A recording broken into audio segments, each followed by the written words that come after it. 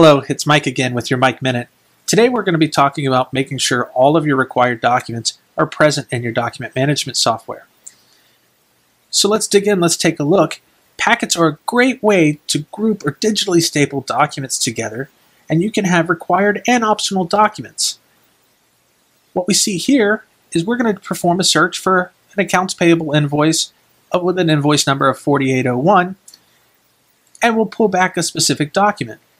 Then we realize, you know what? I don't want to just view this document. I want to view all of the documents in its packet. So we'll click View Packet, and in this case, it's grouped or related documents together based on a key field.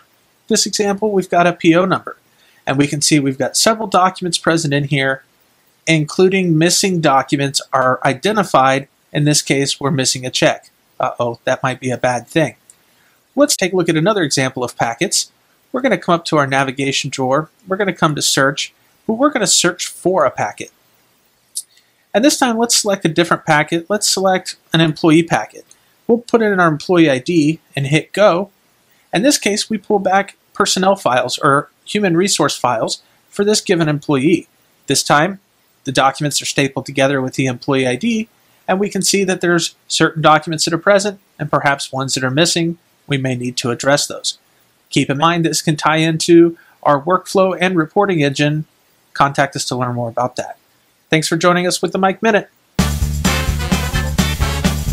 Make sure to check out some of my other Mike Minutes or click the links below for more document management resources.